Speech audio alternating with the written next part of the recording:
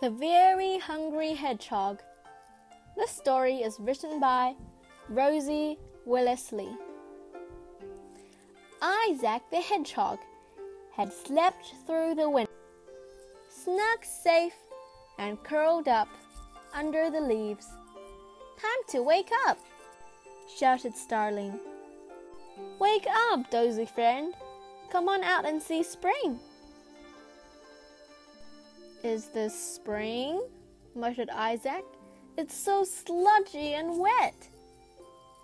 Isaac crawled out from his long winter bed.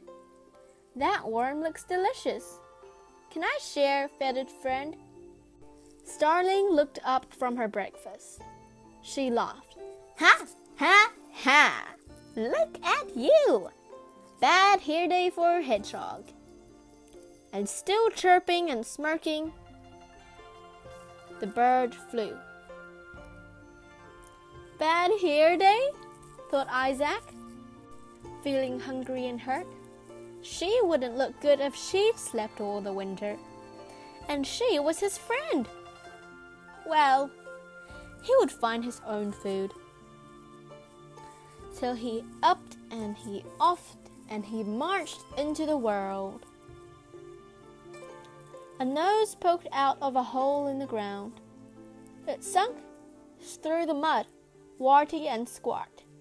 "Are you hungry too, Toad?" Isaac spotted a beetle. "Watch me. See how it's done." Hedgehog leant forward and stuck out his tongue. Flick! "Oh, Toad, you gluttonous wretch! If you had asked, I would have shared." With hurt feelings and a hungry belly, Isaac squelched on. "But here is a slug, sleek, slimy, and fat. So sluglicious. Breakfast, at last. So tasty, so juicy. Swoosh! Oh, heron, not fair!" Isaac was ever so hungry. His friend Starling had mocked him. The toad was just mean.